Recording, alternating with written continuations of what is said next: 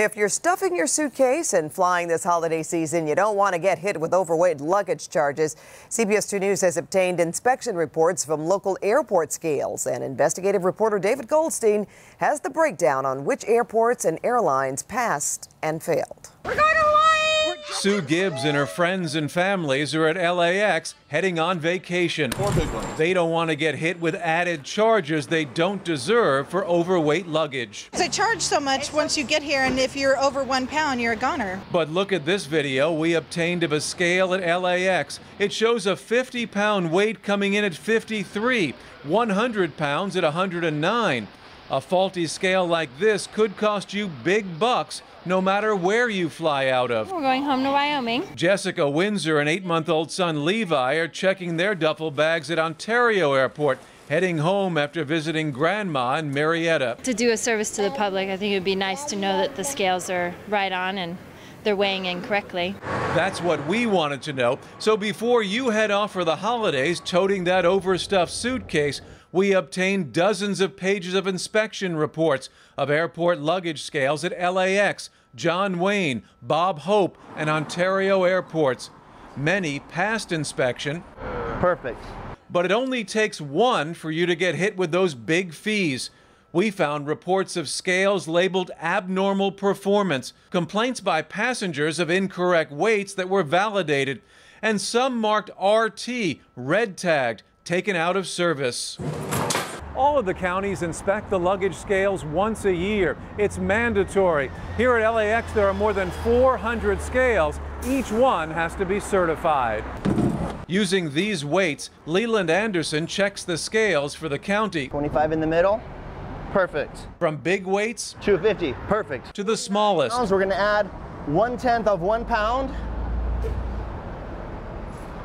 Goes right to 50. If they pass, they get this county seal, but some flunk the way in. Scales are not perfect. They are electrical devices.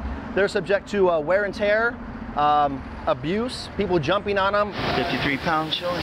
He took the video of this Delta scale at LAX last February. It registered 6 pounds with nothing on it, 53 pounds with a 50-pound weight. You might think that's not much, but 3 pounds over the 50-pound limit on Delta would cost you $90 in overweight baggage charges. So here's what you need to know before flying. According to the reports, 94% of the scales at LAX passed routine inspections, 98% at John Wayne Airport, 100% at Bob Hope, but only 73% passed inspection at Ontario Airport. Overall, some flunked for accuracy, others mechanical problems. A few even came in underweight in favor of the passengers. All were eventually corrected.